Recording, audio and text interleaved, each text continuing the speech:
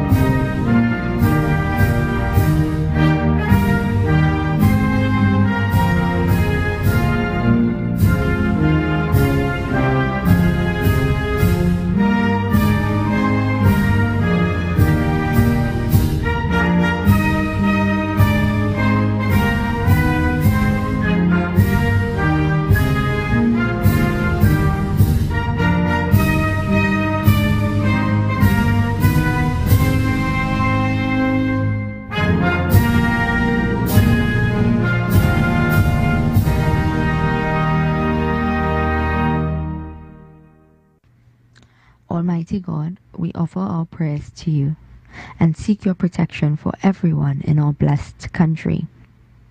We pray, O God, for you to protect us from harm and sickness, so that we may have the strength to look after one another. O merciful Lord, we pray that you will continue to bless our land and those who cultivate our crops, so that there may always be food. We pray that no one will ever go hungry. Grant us understanding, equal vision, and balanced minds. Guide us along a path of faith, devotion, and wisdom. Help us to recognize that each of us is equal, that we are all equal in humanity. Give us your protection so that we may live in safety together and grow strong and free together. We pray that everyone will find love and peace in their daily lives. Dear God, we pray for our political leader. We pray for members of this team. Protect them, God, and give them the strength and courage to continue their service to our nation without fear or favor. Thank you, God, for keeping your children free in our democratic state, where every creed and race finds an equal place. Dear God, we beseech you to bless our leaders, bless our people, and bless our country.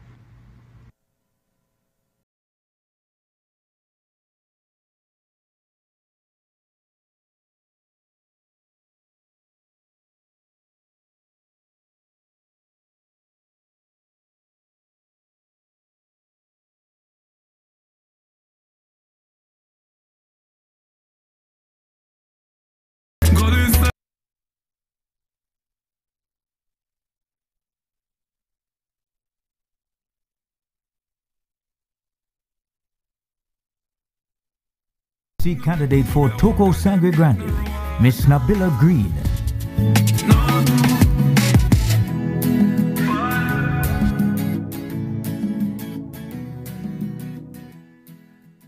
Good evening to my political leader and next Prime Minister of Trinidad and Tobago, Mistress Kamala Persad-Bissessar. A good evening, esteemed nationals of Trinidad and Tobago. And a special good evening to members of my constituency and those who are viewing. My name is Nabila Sasha Green, and I hailed from the picturesque, scenic, salubrious village of Grand Riviere, Togo. I am the proud candidate of the United National Congress for the beautiful, yet largely unexplored constituency of Togo Sangre Grande. It is such a profound and distinct honor to be associated with the most vibrant, resourceful, and competent political party in Trinidad and Tobago, as we aim to rescue our beloved country from the clutches of an unscrupulous and insipid gang posing as government. My friends, we stand on the threshold of a phenomenal revolution which is sweeping over this country, in every home, in the minds of every citizen who is capable of telling the difference between a truth and a lie. And I want to emphatically declare that Togo Sangre Grande is willing, is capable, and poised to to play an integral and instrumental role in realizing the dream of every rational thinker and install the United National Congress as the next government of Trinidad and Tobago. Everywhere I walk in this constituency, I have observed the social neglect, the infrastructural underdevelopment, the mismanagement of resources, the erosion of hope, and not only unemployment of our youth, but the redeployment of inept and failed policies, not even suited for an institution for the mentally deranged. It is no secret that I will work relentlessly and intelligently to rescue and restore the disempowered, disenfranchised, and vulnerable in our society. Both victims and perpetrators of domestic violence will receive relevant and appropriate support systems necessary for the emotional and psychological repair. Every child in this constituency will be assured an equal opportunity to develop holistically, and every drug addict and homeless resident will have a chance to be rehabilitated, removed from the streets, rejuvenated, and return as a useful, contributing, law-abiding citizen to Trinidad and Tobago. My fellow citizens, Toko Sangre Grande has expansive areas of land capable of producing food crops and livestock to feed the nation and many other countries, thus reducing our food import bill significantly. This long overlooked developmental venture and a number of spins-off industries in production, warehousing, and marketing will provide thousands of jobs and ensure a much-needed diversification of the economy.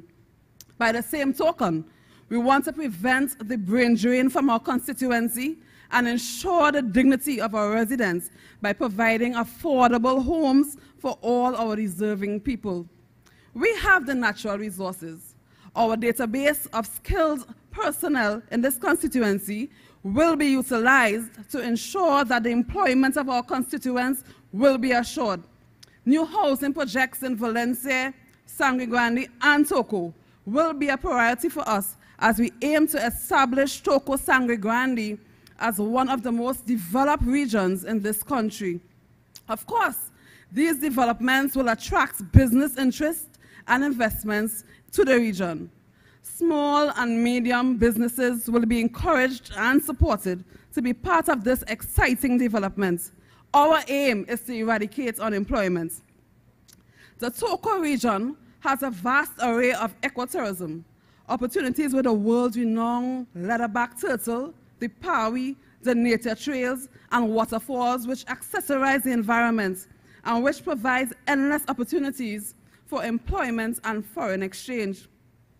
The hospitality industry there depends largely on the efficacy of the ecotourism factor. For decades, this progress and stability have been rudely impeded and obstructed by roads which are perennial states of disrepair. This wanton disregard for our dignity and our rights is disrespectful and atrocious. This is going to change. This must change, and this will change. In addition, this constituency has produced the second ever gold medalist, Keyshawn Walcott, and two international netballers, Samantha Wallace and Shaquanda Green, who happens to be my sister. And there are many other national sportsmen and women who deserve the right to harness and develop the enormous potential in sports which exists in this constituency. Therefore, a modern state-of-the-art sporting facility will be established in Sangre Grande or Valencia, and another facility at Cumana to ensure this development is realized.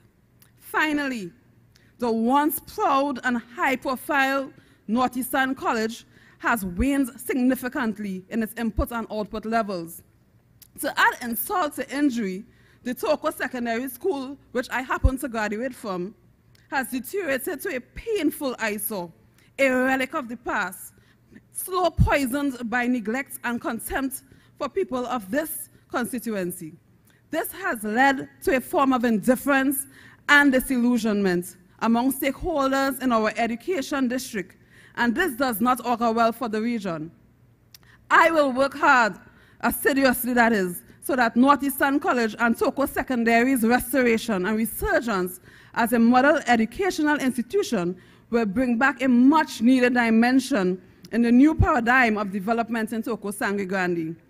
I, Nabila Green, stand ready and committed and will work cohesively with all who share these ideals and philosophy of upliftment, liberation, and social development to ensure that these desirable outcomes are achieved. Come election day, vote for proper representation, vote for Nabila Green, vote for our next Prime Minister, Mistress Kamala Persad-Bissessar. I thank you. It's me again.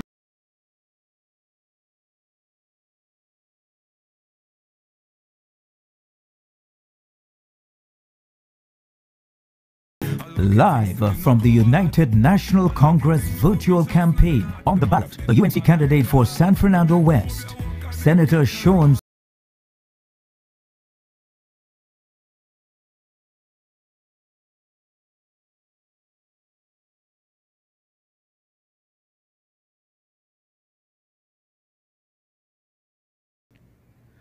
Good evening to the Honorable Political Leader, Mrs. Kamala Persad-Bissessar of Senior Council, Honorable members of both Houses of Parliament, members of the National Executive, my San Fernando West family, and to all members of the UNC Work Nation universe. We've gone past family now. This movement has gotten bigger than the globe itself. We are now the UNC Work Nation universe. As we prepare for the upcoming general elections, the United National Congress continues to lead the way by staying connected with the citizens of our country through our virtual meetings.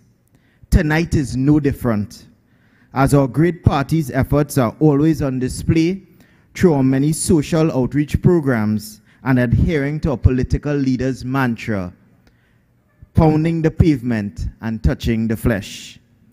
Our party continues to be the only political party, as is being demonstrated here tonight, that has and continues to present plans for our nation's development. This is just one of the many valuable takeaways from tonight's virtual meeting, and I commend all the hardworking members of our party for their devotion to getting Trinidad and Tobago working again. Like many of my fellow constituents, as we continue to exist under the gaze of an unconcerned MP and government, with no assistance forthcoming before, during, or even after the COVID-19 lockdown, I continue to empathize with all Southerners by this callous state of abandonment that continues to plague us. My friends, the reason for this horrendous situation has never been clearer. We have a Rowley administration that is divorced from the people of this country. They are not in touch with our needs. They are not on the ground, and they are not turning their ears to hear the cries of the people. Citizens across Trinidad and Tobago are still reeling from the impact of COVID-19. Businesses have closed down, jobs have been lost, and a sense of unease and uncertainty remains constantly in the air. While some people have gone back out to work, many more are still at home awaiting relief grants that may never come. Families that were barely making ends meet are now relying entirely on charity and the generosity of strangers. Meanwhile, the government is turning the sod on mega construction projects and simultaneously proclaiming that we cannot afford to be a welfare state. Fortunately for the citizens of Trinidad and Tobago and the residents of San Fernando West, such occurrences are in direct contrast to the policies and the positions articulated by the United National Congress as mandated by a political leader. I take this opportunity to thank our volunteers and donors for stepping up where the government has failed.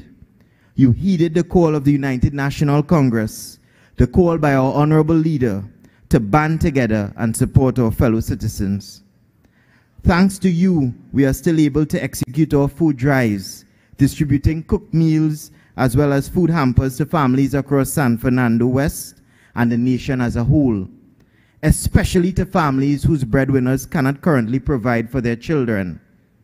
Children, our children.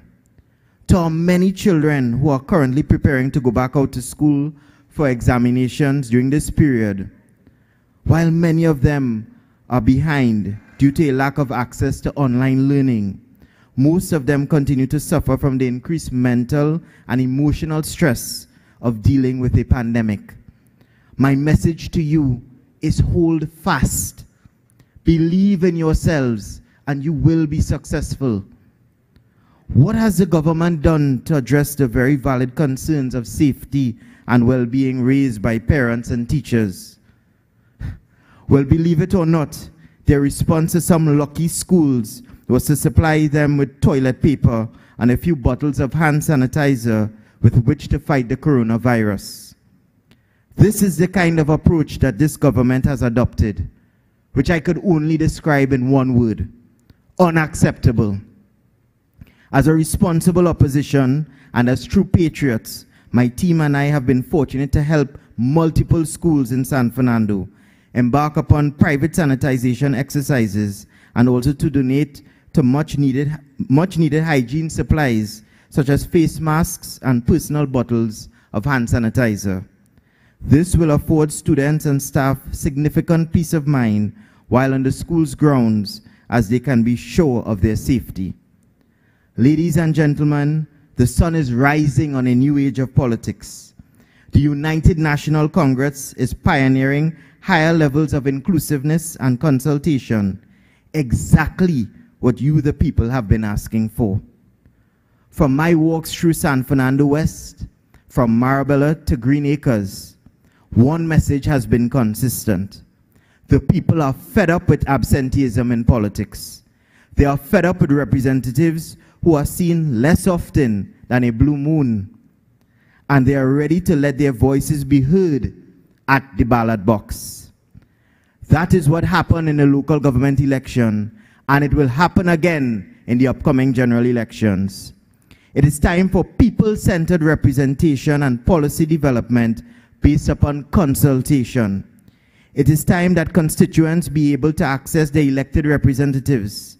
It is time that our representatives advocate on our behalf and bring solutions to the issues that affect our day-to-day lives. It is time for real leadership.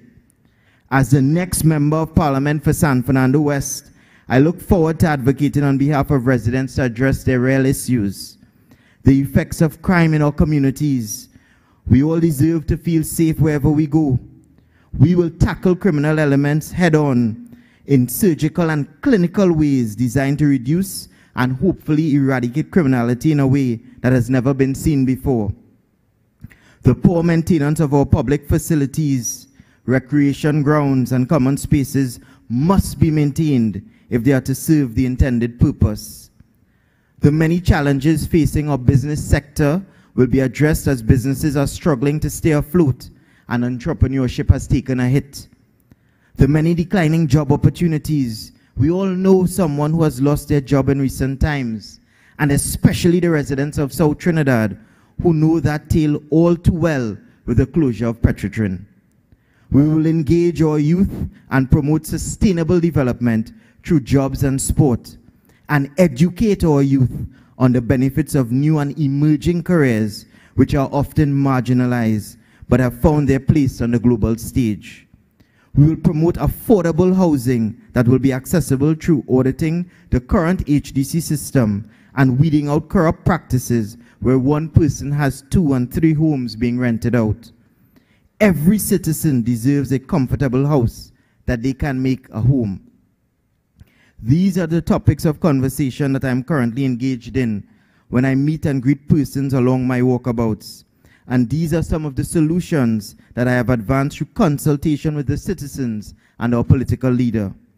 Most importantly, we want to bring back a sense of community in our neighborhoods. As MP, I intend to revamp our community centers. Community centers are not meant to be empty buildings behind locked gates, only opening for the occasional reception upon paying a fee. They should be hubs of activity with programs specifically designed to serve the needs of the communities. In some communities, that would look like a homework center with additional after-school activities. For others, it can provide a safe space for mentoring and personal developmental programs. Trade and vocational skills that lead to job opportunities. That is what sustainable development looks like, and it should be available in all communities. Community centers should be dynamic spaces for congregation and community building. Together, we can make that happen. Together, under the guidance of our political leader, Mrs. Kamla Persad-Bissessar, we will return to people-centered politics with a government that cares for the people of Trinidad and Tobago. And so, my friends, it is clear that if we want a change, then we have to change what we are doing in order to get a different result. To San Fernando West and all of Trinidad and Tobago, I say, out with the old and in with the new. Let us choose a brighter future for all. This election, the only choice is the United National Congress. Thank you and good night. Father God, it's me again.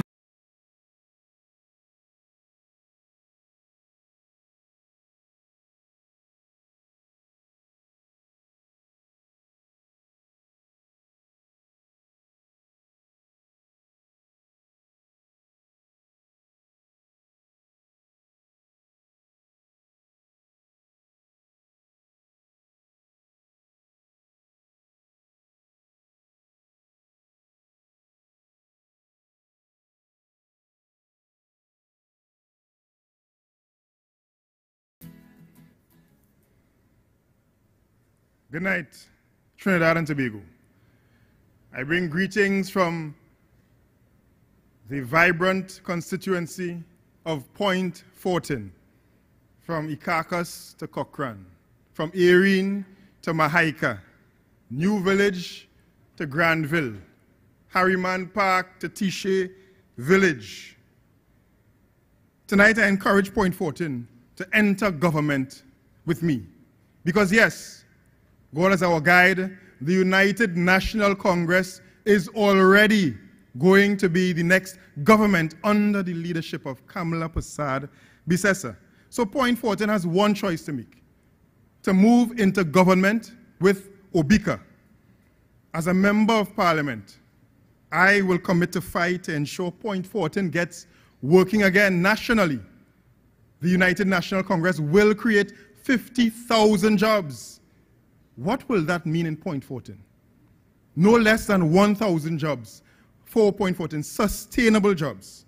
100 strategic businesses, which I will explain in my contribution tonight. And of course, for those of you listening in Point Fortin, not having title to land, not having rights to land, not having the opportunity to build a home and have a stake in Trinidad and Tobago, under the leadership of Kamla Persad-Bissessar, you will benefit from the Land for the Landless program.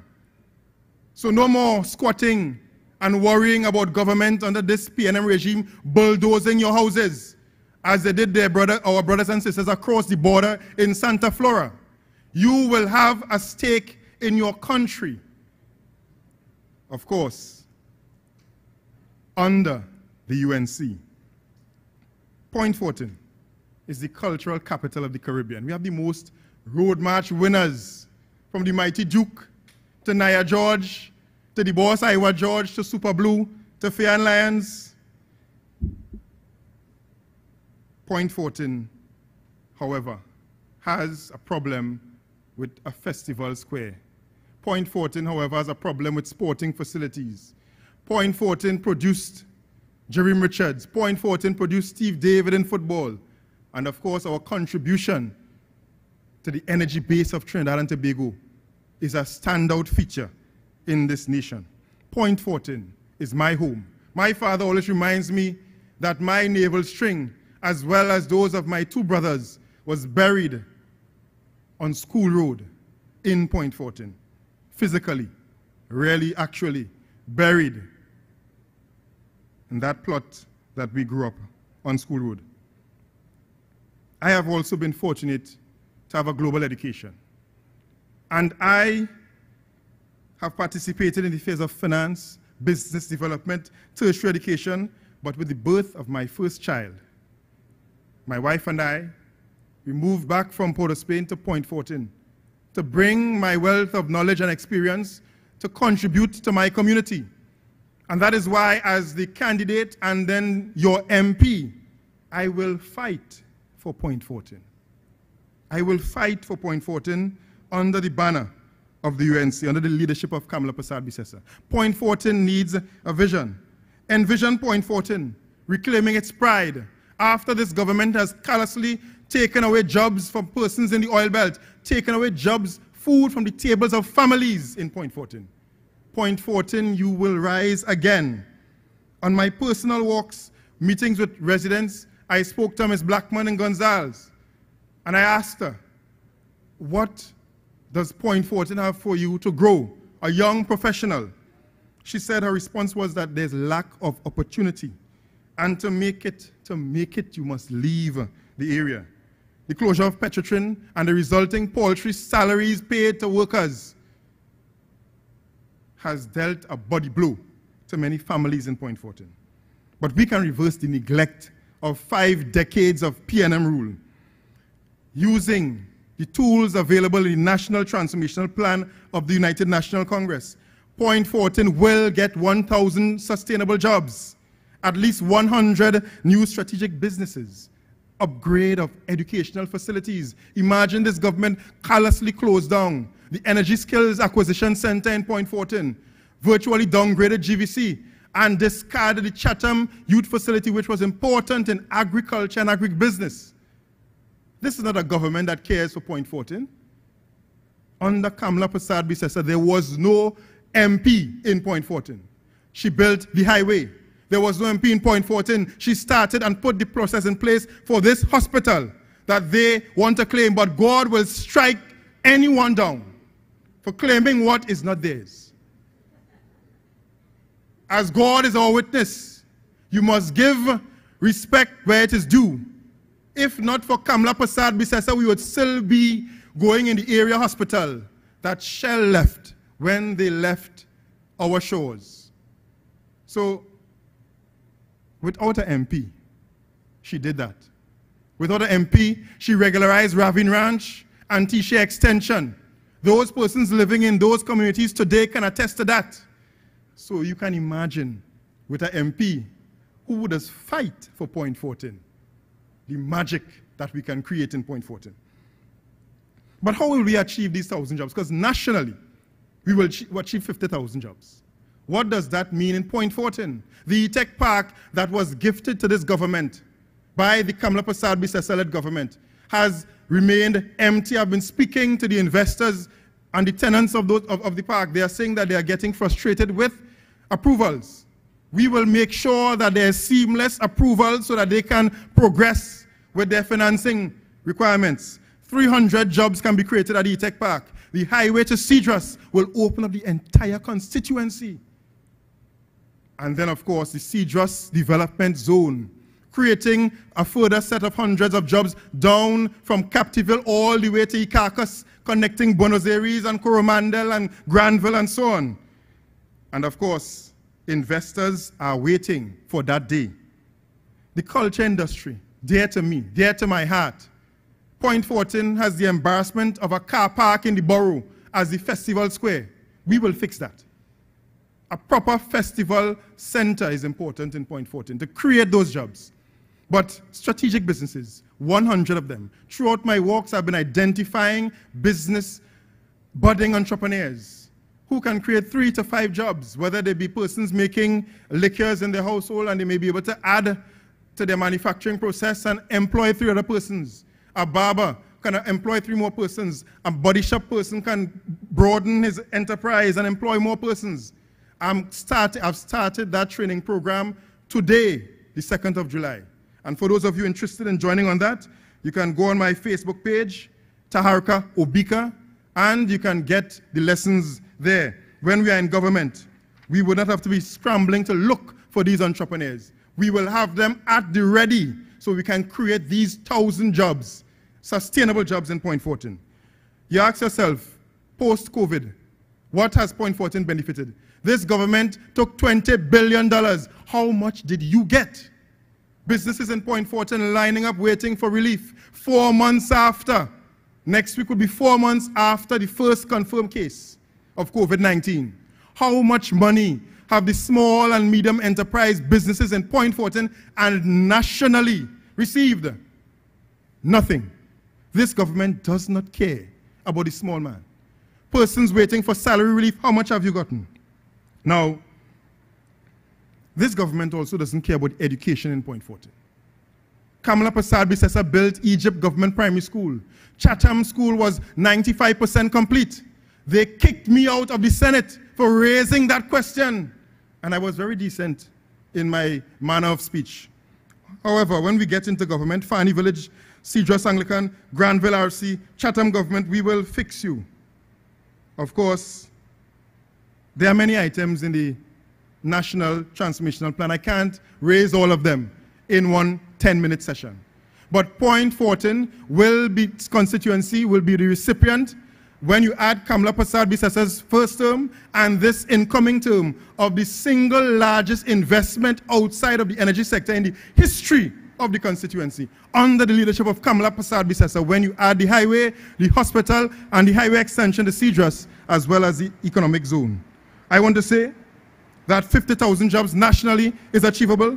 1,000 sustainable jobs in Point 14 will be created with me as your MP and with Kamala Persad-Bissessar as the Prime Minister.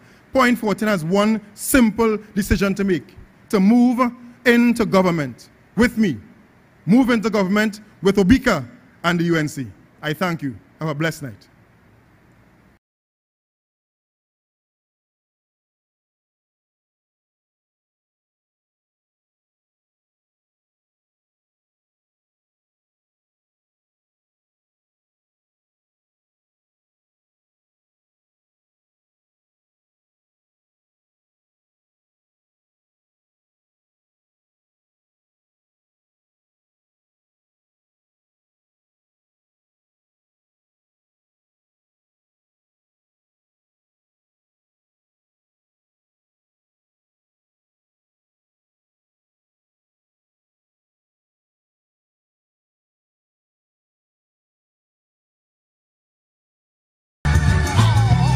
She continues to raise the hard questions that strike right at the heart of our nation.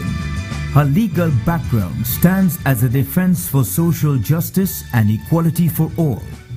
She exuberates statesmanship, ambition, and a passion for progress. In these tough times, some are called to meet the share of our nation's challenges. Each time she is called, she discharges her duties with dignity and determination. Live from the United National Congress social space, on the ballot now, Senior Counsel.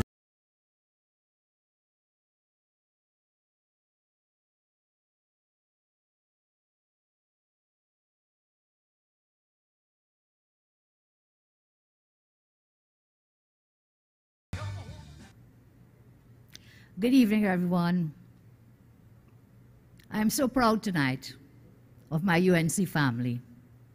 You have heard three of our brilliant candidates: Nabila for Tokosani Grande, Sean Sobers, San Fernando West, and then he's called himself a storyteller, Senator Tahaka for Point 14. And I'm so energized when I listen to them, their plans, and some of the achievements that we had. I want to thank them for joining us tonight. I thank you for joining us on this virtual. And as I said before, we miss you, but we shall meet again very, very soon. So whilst we celebrate the vibrancy and the energy of the team that we are putting in place, I come tonight to you with a very troubled heart. And it is because the last few days have been very unsettling. They show us the levels of dissatisfaction, disapproval with a very failed Rowley regime. The circumstances which led to the unrest in the capital city over the last few days, these are being investigated by authorities, and we must await the outcome of these investigations. I continue to encourage and respect to call upon you to respect each other. Let us maintain my call for peace at this time. And I want to make it very clear, the TTPS is not the enemy. We have to make that very clear. The TTPS is not the enemy. Let me ask you a question. If a bandit is trying to break into your home, come into your yard, whom are you going to call? Another bandit? You will call the police. And so we respect them. Yes, we agree there may be some rogue elements in the TTPS. However, we respect them, and we must give them that due respect. We must have law and order in the country. So the TTPS is not the enemy. The enemy is the Rowley PNM. That is the real enemy, because they have failed our country and they have failed our citizens. And you know why all of this is happening? We have an MIA Prime Minister, missing in action. This is a man who comes every time and says, meet me on the pavement. And the day the people came down the hill on the pavement to meet him, he was nowhere to be found. And then when the media asked him about his comments on what was taking place, as I said before, the man got pip yesterday. He got pip, he couldn't answer. He had no words to say. You know, he has always been a coward, you know, with a very big mouth. He's a bully. He behaves like a 70-year-old child.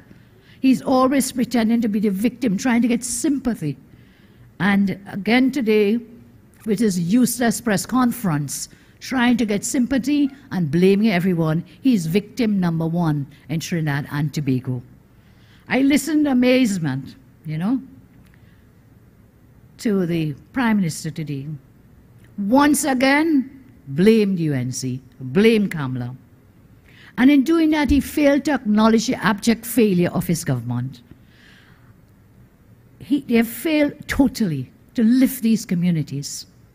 And then this is what happens, as I say, when you take away the gate, when you take away the laptops, when you take away the preschools, when you take away training opportunities, you take away services from normal people to do what? To buy paintings, to build castles, to pay Farisal rental $20 million. Your friends and your financiers, when the ordinary people you will not take care of. This is what happens, as I say, when you want to give people a food card and a tank of LPG gas on the eve of an election, hoping to bribe them to give them a vote when you have neglected them for the past almost 5 years. Look, you have been in charge for almost 5 years. 5 years. After almost 5 years, almost $300 billion. Not million, you know, $300 billion. More citizens are struggling to survive than ever before. And what is his answer? More promises. More promises. Blame Kamala. You know, he blamed everyone in the opposition. This man even went back 16 years to 2004 when he was a member of the cabinet of the government to blame Wade Mark for what is happening today. It is so ludicrous and ridiculous. And here he comes now, at this twilight in his government. What he's coming to do, he promises to share borrowed money so that the people he's giving it to, they have to pay it back, you know. They have to pay that back. Bribing citizens again with promises and misinformation. In the last 5 years, almost, under his watch, our country has regressed by decades. But we know the truth, you know. There is a clear choice. There is a clear choice. You have something to compare. You have 5 years under this man with his promises to bring more blame and promises to do programs, to do initiatives, to do projects. Having failed in 5 years, can he do it in another 5 years? The choice is very clear. Do we want more blame game? Do we want more corruption? Do we want more feeding at the trough for friends and family and financiers? Or do we want a team that has a proven track record? A proven track record. We've done it before and we can do it again. But not only a track record. We have a master plan to transform the economy and to transform our nation. So, we have the plan. We have a history of performance. What do they have? The blame game. I want us to remember that. And every time they come to speak with you, they come to campaign, remember, what is your plan? What have you done in the almost 5 years? And compare that, as I say, with our plan and what we did. What he comes now to do today, he comes to set up another committee. More bureaucracy, more nothing. That's just like his roadmap, recovery roadmap. A committee to review committees to talk and mama guy with no clear lines of targets, no clear lines for implementation, just more hot air, more old talk. You know, he wants you to believe that he now find out that these areas are underserved. He's just found that out. It reminds me of when we brought the manifest with the Venezuelans coming here. When I had the press conference, he jumped to have one. When he said, oh, I'm now discovering that Mr. Whoever was in it. You remember that? He's now discovering that these people in these communities have not been served well by his government. Can you imagine that? Do you believe that? He takes us for fools. But the only fool in the room is not us. I will not say who it is, but he wants to take everybody else for a fool. And you know, he takes the loyalty of these communities for granted. The objective has always been to keep these communities in dependency syndrome, desperately needing the state. They have deliberately victimized their own constituencies. You know why? Take them for granted and feel they're loyal. Point 14, Taka has spoken about point 14. Spent this 5 years without the completion of the highway because of Rowley bad mind. Because he takes point 14 for granted. La Brea and point 14, the rest of the Southwest Peninsula, they have collapsed because, again, Rowley believes that they're so loyal. He takes them for granted, and therefore it's a kind of reverse discrimination. And then he lied to us. Point 14, La Brea, Santa Flora, the whole of Pointe-a-Pierre, the whole of the South has suffered because he lied to this country when he said the government is not shutting down Petrotrin. And in case you were opening the fridge door, or maybe he said, in case you were closing the fridge door, I repeat, the government is not shutting down Petrotrin. He lied to this country. He has lied on numerous occasions. Why should we believe anything that he has to tell us now? And so the whole of the South has been crippled because of their actions and their policies. In the same way, the whole of the North has been crippled. And when you look at it, the entire country has been crippled because of this failed and destructive Rowley regime. You know something? People all over Trinidad, they want jobs. That's what they want. They want jobs. They know that this government has removed over 100,000 jobs since they came into office. And do I ask you tonight, do you want more of that? Do you want another 5 years or more job losses? Because that is what PNM stands for, you know. People never matter. Poor never matter. That is to the PNM. And then we have the high value of a fellow called Farisal Rental. I think these days he must be counting his value in Venezuelan bolivars. I saw today that the English High Court ruled that Maduro cannot get the Venezuelan gold that has been held in banks in England. Again, Maduro regime is an illegitimate regime, and we have stood by that all this time. So I say, you have Faris counting his bolivars, and I want you to remember something, you know, because of events taking place now in this silly season of election time. Faris is a third-generation politician. Do you understand what that means? Third-generation politician. And as Sean mentioned, he's an absentee MP. So he's third generation, grandfather, mother, and now him.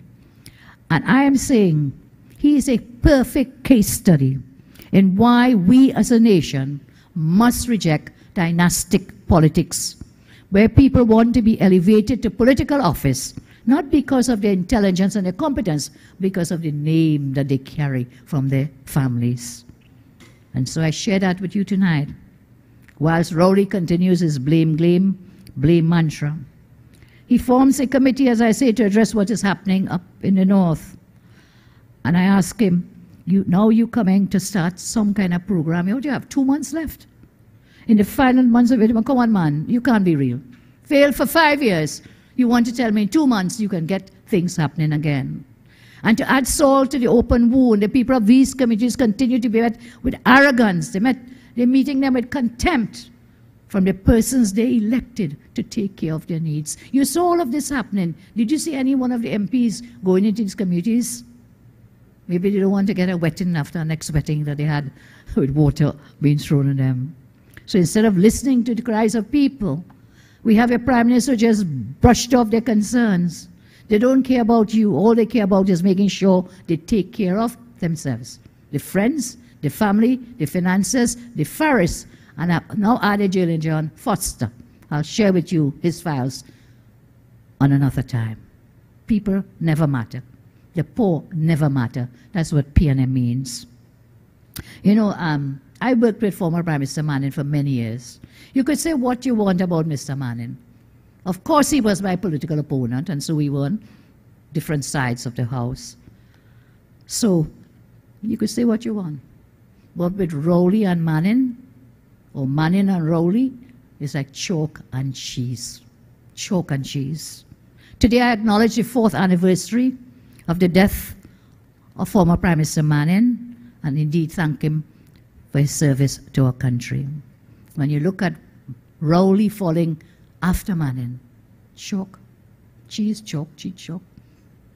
I may have said what I did with Mr. Manning, but he was always a gentleman, and I think he had a care in his heart for people. You can't say that about this Rowley regime. So whilst this is happening under this government, let me just remind you, because I think people forget. Taka did mention a lot of it, the achievements, and I think that's something we have to make sure that all our speakers can get a copy of in terms of the achievements in each of the constituencies. And Taka was right, we didn't have a UNC MP down there, but we did not neglect that constituency, as we neglected no constituency in this country. Our development was across the board, throughout Trinidad and Tobago, And so the party that I lead, we recognize that in order to deal with crime, we have to deal with the root causes of crime. The poverty, the underprivileged, the lack of opportunities, all of these must be addressed. Under the government I led, we focus on education, on training, skills development, and creating sustainable jobs. I remind you, we built over 106 schools. Today you go into the constituencies and you'll see schools are overgrown with bush. They just abandoned the schools. Abandoned the schools. Mr. Rory, remember I said it last week. We built schools in your constituency. We built in all the Dago Martins. We built everywhere. TAC told us today about Point 14. I could tell you of the schools we built everywhere in this country. Over 106 schools with others on the drawing board. Yet you abandoned those schools. Some of them very complete, almost complete. Look, you abandoned the University of the Western East South campus. Why? Why did you do that? You abandoned a campus. You abandoned the Coover Children's Hospital. It took a pandemic for you to open that hospital. And so, what has this government done in the 5 years? Schools almost complete, left the bush.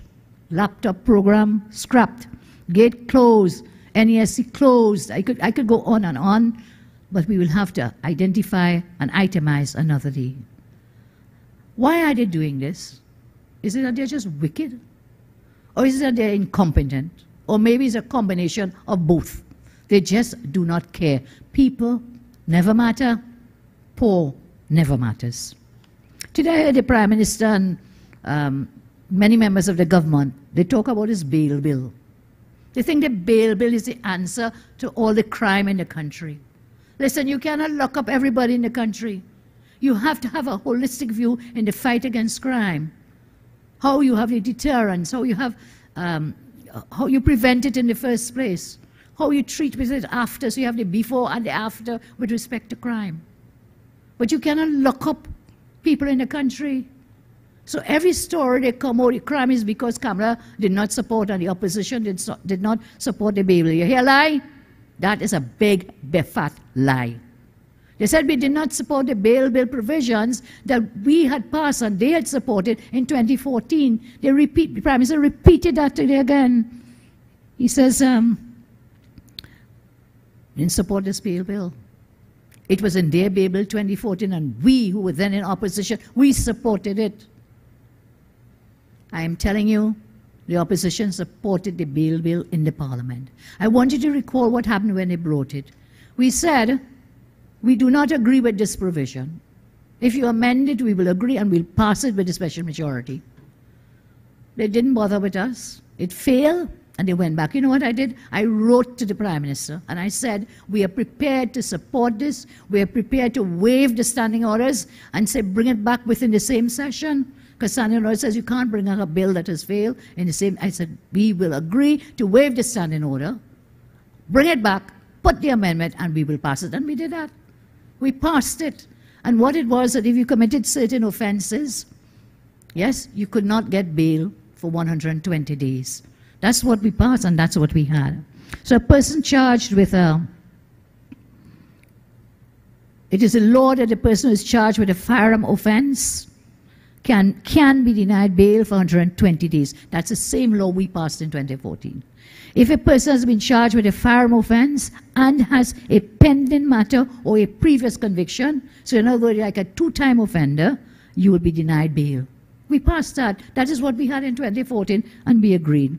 They agreed to the amendment, and we passed it. If a person is found committing a specific offense or a scheduled offense with the use of a firearm, he will be denied bail for 120. So don't lie to the population and use this bail blame game story over and over and over up to today. They age you up to yesterday, every day. It's a song they sing, a chorus that they keep singing, which is a lie.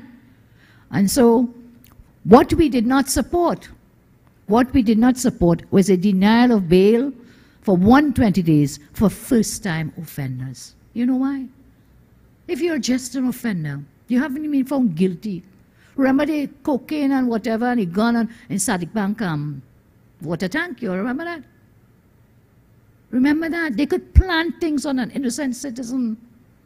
They could plant it, they could pelt the gun in your yard and come back and find it right there, and you didn't even know it was there in the first place. So how can you deny someone that right to bail on a first-time charge? And we did not support that because we do not trust this government. We do not trust them.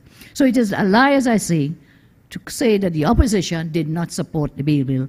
There was one aspect they came up with a third time, supported it 2 previous times. We did not support that third time. Remember that. So is it the policy of this government to lock up everybody? Is that their way of dealing with crime, that you try to lock up everyone? The government I will form, our policy will be to tackle crime, as I say, as a social issue. You cannot lock up everybody to solve crime. You must not and you should not just be giving handouts. You have to give a hand up. So this handout thing, you come in and COVID is the biggest excuse for them. They're doing so well at COVID because all they could give is a food card and a hamper, and you keep begging for this food card and a hamper. I mean, it's degrading to people. And those who have applied, they still cannot get it, the salary grant. They cannot, people are suffering. But they sit up every day in the parliament and on the TV and on the radio boasting how much money they're spending, and yet you and ordinary people can't see the money or feel that money or benefit from that money. The country is burning. His biggest plan is to form this committee. Now, I have no disrespect for the members of the committee, but I want to tell you, Dr. Rory, you are too late. You are too late. When we were in government, we commissioned a report from Dr. Selwyn Ryan. Selwyn Ryan, distinguished Dr. Selwyn Ryan, to do a survey, do a study for us to deal with the issue of crime and of youths and social issues. A very comprehensive study was done with Dr. Ryan's team. It was about 437 pages long. We have the study. The work is done. It's about implementing what is there. So why are you going to, you said today you did not want to, I heard him say that, I don't want to reinvent the wheel. Dr. Ryan's study is there. We started to implement it. You could pick that up, dust it out, and get to work. The work that you failed to do for 5 years, now coming like a hypocrite, crying crocodile tears today to blame everybody else except yourself and your incompetent government. I'm saying that is why the policy of my government was to invest in youth and young people so that they can have sustainable jobs. We dealt with the importance of sports. I heard the bill is speaking of sports today and the use of lack of facilities in a place where we have great athletes coming. And I'm here in Taka talking about, for point, great cultural and sporting personalities. You see what that means? From the top of the northeast of Trinidad and Tobago down to the southwest of Trinidad and Tobago, and if you go across, it'll be northwest, and of course the south. We have southwest, and so all over Trinidad and Tobago, we have tremendous talent. Our greatest resource has been and will always be our human resource. Again, we tried to take care of the youths. We ensured so many programs, I mentioned them before, that this government has shut down. And then you want to cry these crocodile tears about what's wrong with these people and what I'm going to do. And then he talked today, I did this, I did that. I had a project with 25 schools, and we came and we gave them jersey. I don't know if he said jersey or jersey, you know, trees talk sometimes. He said we gave them these jerseys, and we did certain things. Well, you do all of that.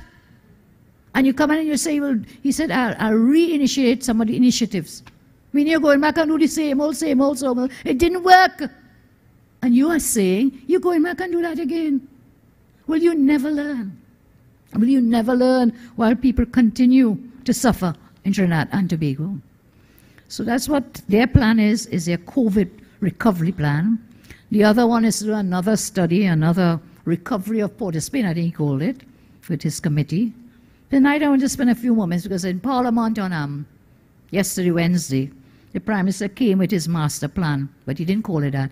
He called it the COVID recovery plan. I call it the COVID recovery election manifesto masquerading as a plan, using public money to write a very bad, and I have no disrespect for the members who did that committee, a very bad plan. Their first report, Roadmap for Recovery, I'm going to share with you and compare it to our master plan.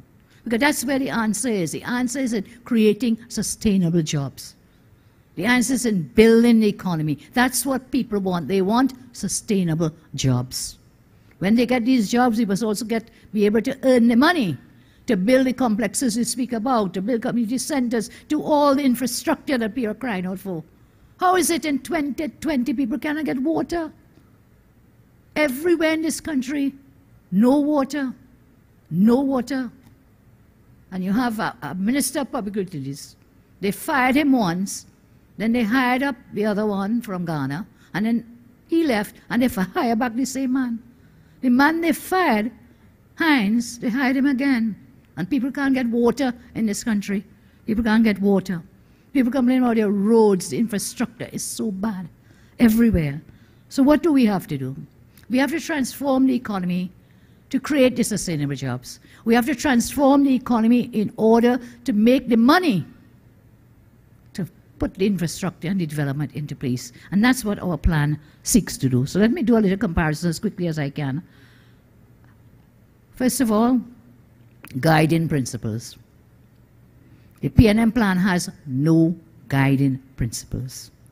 The UNC Master Plan has 5 interconnected guiding principles which constitute our strategy for recovery, growth, and diversification. One of those is people-centered development. And if you go on to UNC Plan 2020.com, you'll get the details, because I don't want to spend all my time without getting to all the points with respect to the plan. So first, they have no guiding principles.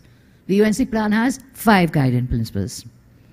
Objectives, the PNM plan proposes 4 objectives. Social protection, leave no one behind. Doesn't that sound very familiar? Leave no one behind.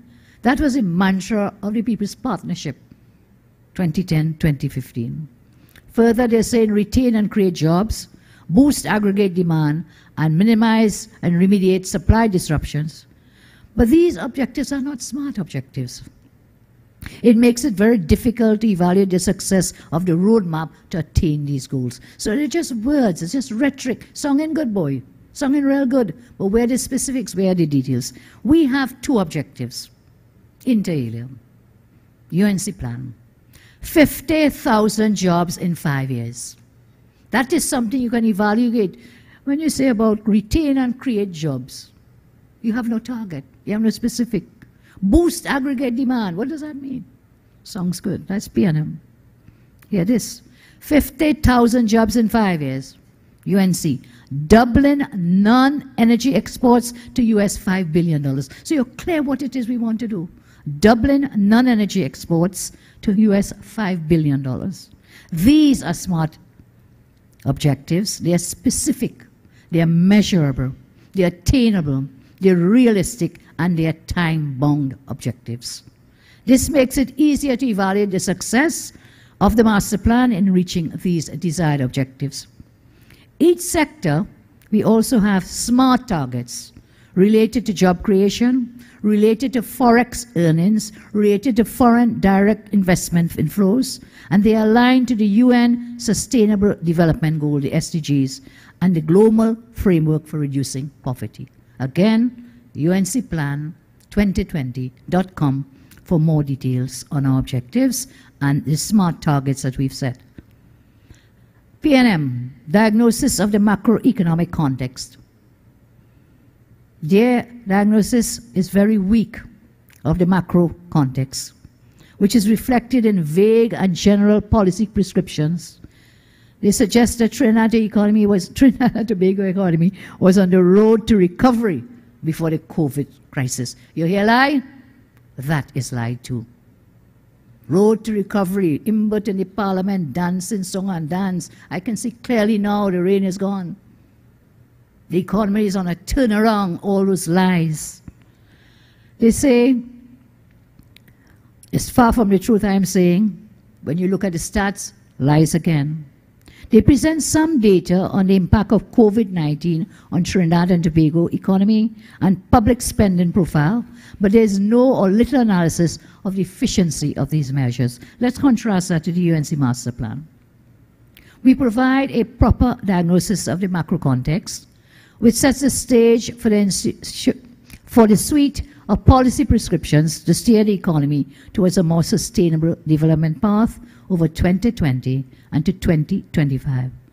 Our master plan was written before the eruption of the COVID-19 pandemic, but our policy framework with a focus on lower taxation, food security, technology, and climate change remains most relevant post-pandemic world. Immediate policy actions, PNM. It is unclear as to what specific policies they will undertake in the short term, to the end of September 2020, or even to December 2020. Our plan provides a range of policy actions that will be undertaken in the first 90 days of the UNC assuming office. Last week I started to name some of the parts of the 90-day plan. There are numerous initiatives in there again. uncplan2020.com for some more details. And as we continue to speak with you, we'll roll out the details. We'll have speakers taking parts of this and rolling out the details. Our plan, range of actions in our first 90 days. They have nothing specific that they will do between now and September, or even from September thereafter. Stabilization policy, we have to stabilize the economy. Their plan place continued emphasis on heavy public spending, which may provide short-term relief, and that's all the grants they will give, and the food cards and all the other bribes they want to give. Provide some short-term relief to citizens and businesses, but this does not protect the deteriorating external position, widening our fiscal deficit, and rising public debt. They have borrowed and borrowed and borrowed and spend, and want to tax. In our plan, we have outlined a well-coordinated mix of fiscal, monetary, and exchange rate actions to stabilize our economy. Our stabilization policy framework seeks to protect and build up our external reserves, stabilize public debt, and balance the budget. These are very important for those of you who are into the economy and understand what is happening. If we can't get this done, we'll continue to crumble and fall. We have smart fiscal targets and smart monetary targets to guide our policy implementation and to foster business confidence. And you ask me what I mean by smart. Smart is we have clear objectives, clear targets, and then we can evaluate and measure as we go along the timeline to see where we've reached, where we need to go. So these are smart policies and targets that we have. Diversification, that's a bad word to this government. Diversification.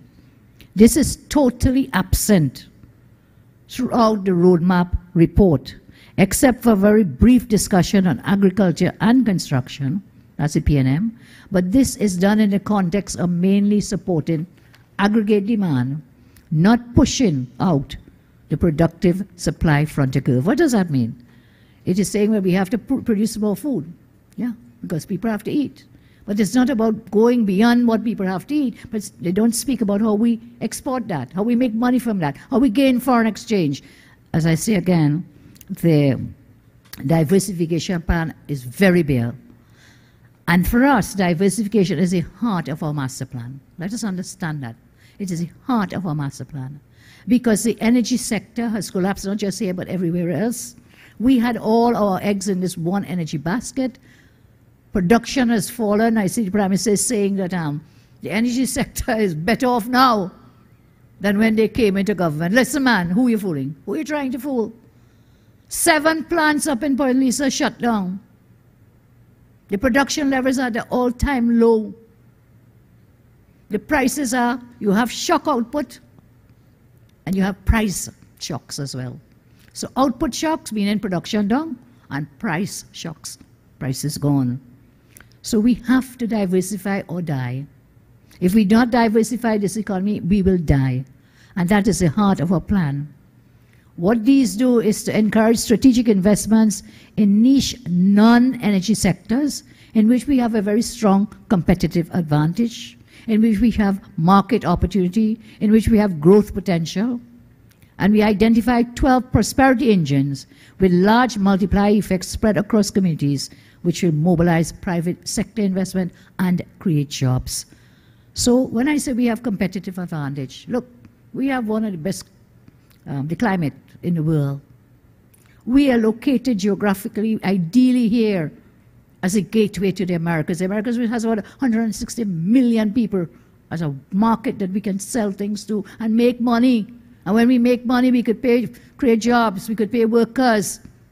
When we make money, we could build schools and roads and hospitals and sporting complexes and the other things these young people are talking about that we need in our communities.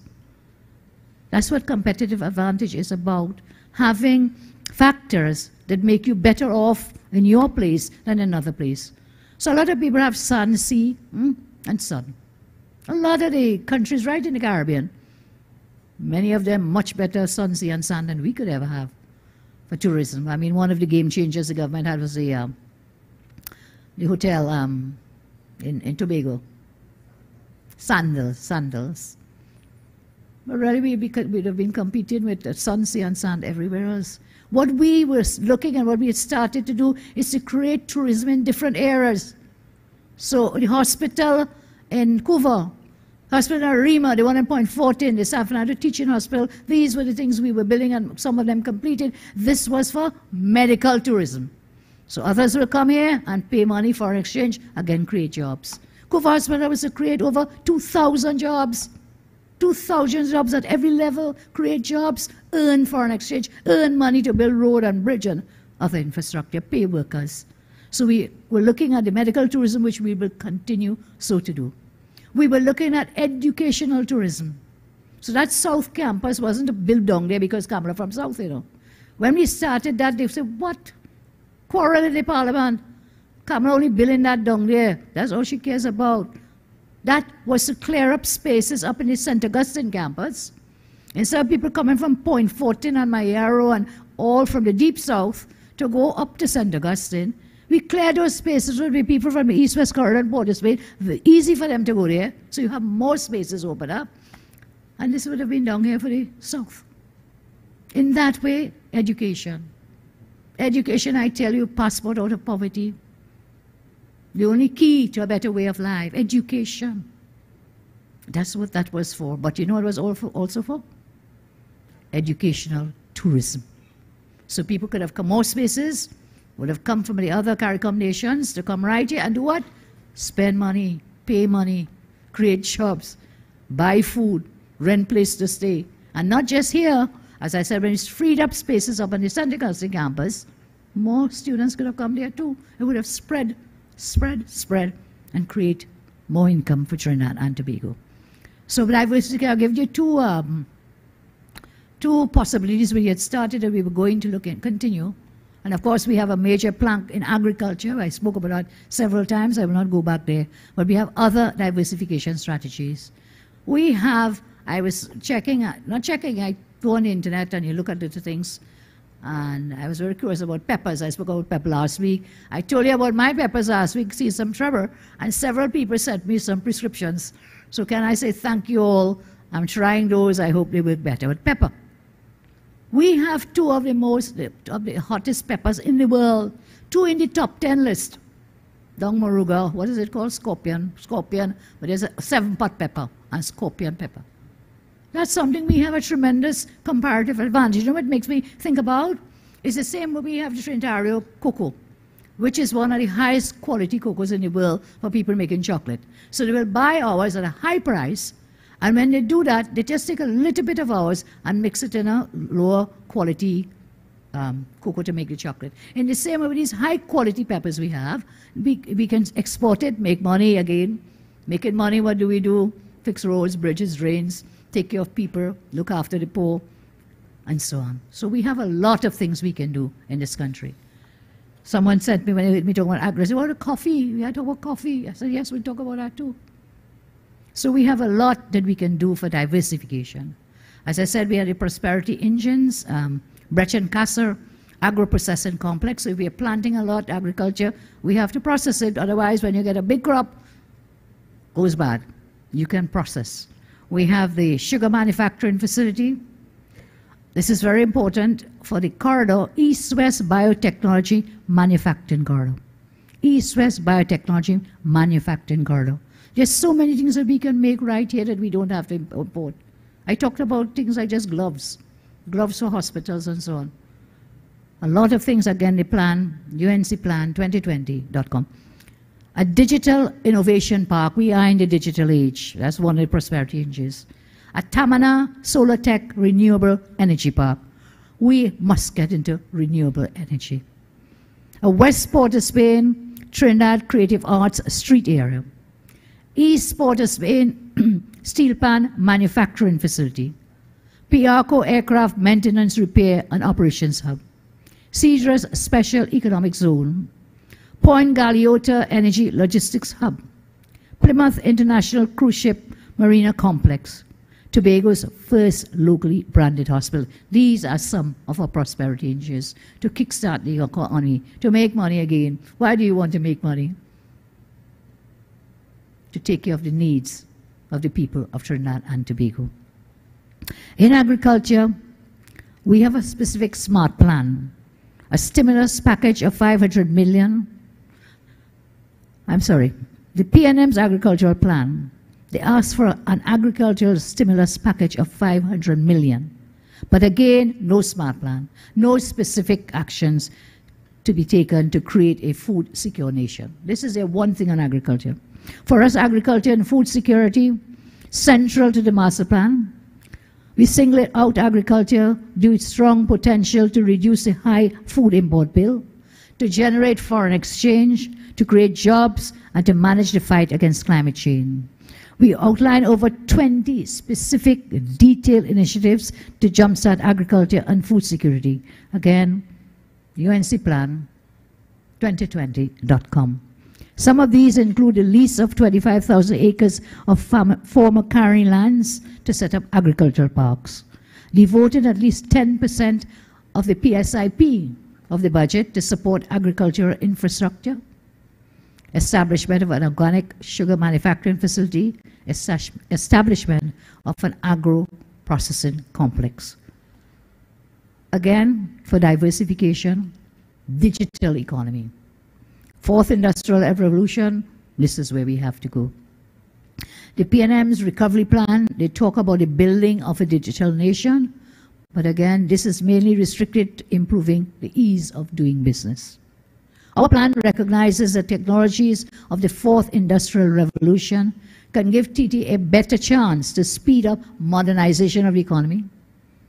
We advocate for our own local model of what is known as a classic triple helix, university, private sector, and government to leapfrog into the fourth industrial revolution. We outline 5 specific detailed initiatives to build out the digital economy. These include raising research and development, spending 1% of GDP, and the establishment of a digital innovation park. And we recommend also the creation of a national digital ID program and a national e-payment platform for government services. So you will ask me now, you want to do all of this, you want to diversify, how are you going to do it? Where are you going to get the money from? You say you're going to lower income taxes, corporate taxes. So where are you going to get this money from? Let me tell you why. The PNM's financing strategy is as follows. That's their recovery plan. They place a heavy reliance on further public borrowing, as well as the sale of the CLICO traditional portfolio. Where are they going to get money for their COVID recovery? Borrow, borrow, borrow. But you know what? Fire sales to sell assets of the government. They have no plan as to where the money is to come from, except to borrow, borrow, borrow, tax, tax, tax. And as I said, so sales, fire sales. They're going to sell out the CLICO traditional portfolio. It's in their plan. It's in black and white. I'm not making this up. In fact, they go to identify specifics of what it is they're going to sell. Now, we are proposing, in addition to scaling up traditional sources of finance, our plan calls for the creation of 3 innovative funds: a National Food Security Fund, a National Infrastructure Fund, and a National Climate Trust Fund to finance the activities and projects from our master plan. These 3 new funds, I want to repeat, will not increase public debt, will not increase debt. The first one, the Infrastructure Construction Fund, recommends, as I say, I'm sorry, give me a minute. Infrastructure and construction. I talked to a financing strategy with its 3 funds. Again, uncplan2020.com for more details. COVID recovery from the PNM. Infrastructure construction. What do they talk about? They recommend the creation of a high-level committee reporting to whom? The Prime Minister, to develop a detailed plan for the construction sector. So, guess what? No plan. No plan. They have to set up a committee. 5 years you're there, you know, go and set up committee when you're on your way out. Not going to happen. For us, infrastructure is a main pillar of the plan. We recognize the ability to connect people, places, and communities, as well as spread income, wealth, and development across the land. We recognize the importance of construction in stimulating demand, but we recommend the creation of a high-level committee reported to the Prime Minister to develop a detailed plan for the construction sector. This is not my plan, that is theirs. Reporting to the Prime Minister, some committee reporting and so on. We outline we have 7 specific detailed initiatives to strengthen infrastructure capacity. So please forgive me if I misspoke there. This committee for the Prime Minister and so on, that's the PNM. We have 7 specific initiatives, and more will come from each of the constituencies as we continue to work out. These include the creation of a Southwest Peninsular Economic Zone, linking Cedros to Moruga, the creation of a Southeast Peninsular Economic Zone, linking Mansalina to Mayaro, the establishment of aircraft maintenance, repair, and operations hub at Piarco, and of course, the Northeast linkages that we will make from Middle Corridor right up to Toku-Sandy Grande. So these are some of the initiatives that we have. I wanted to give you the comparison of their plan versus ours, because their plan, as I say, is very generalized, very generic, no smart targets, and no specifics for implementation. The choice is yours. You can get more details. We'll roll it out as we go along. Now, I do have more to speak about for tonight in terms of investing in the youth in education, in job creation, restoring trust in the police service, strengthening national security, equipping the police, and bail reform. These are some of the things that UNC can do to address crime in our country. So I think I can do that on another evening. We've talked a lot for tonight. I just want to say as I close that the time is now. Now is the time. The choice is very, very clear. We have survived barely for the past almost 5 years. Can we afford another 5 years? That's the question of the PNM. Can we afford another 5 years? They have failed in every aspect of governance. In a few months, you, the people, will make a choice for your future and for future generations. While we keep that fire of hope in our hearts that better days are ahead, we can only achieve our shared goal of a brighter, more prosperous future if we work together.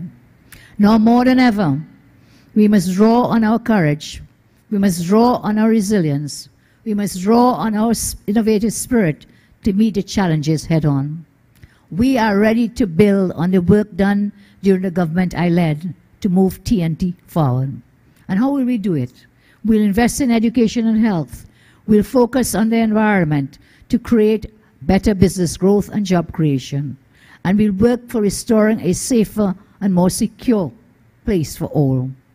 The UNC has been and will continue to meet with people to hear their concerns and develop workable solutions to address some of the problems that we face. I will tell you, we are the only political party that puts people at the center of our policies, our plans, and our proposals. We are the only people, as I say, as our guiding principle, one of them, people-centered development. I know many are crying out for change, but that change can only come if, as I say, we work together. I am proud to see our candidates on the ground. It has been very exciting checking out the videos and the photos and getting the feedback from the various constituencies. The UNC is on the ground. The UNC is creating an excitement. This UNC is clear to me that we are going to win the next election. So what? The time is now. Now is the time. Are you ready for that change in Trinidad and Tobago? I want to thank you all, to all the hard-working UNC family members, the candidates, the campaign managers, the coordinators, the councillors. We have a tremendous team, tremendous family on the ground.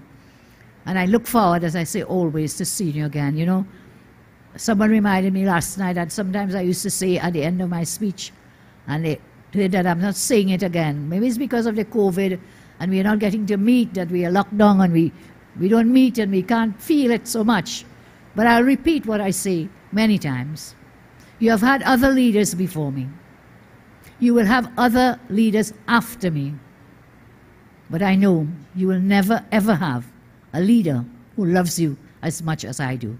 God bless you, and I thank you very much. Thank you very, very much. Good night.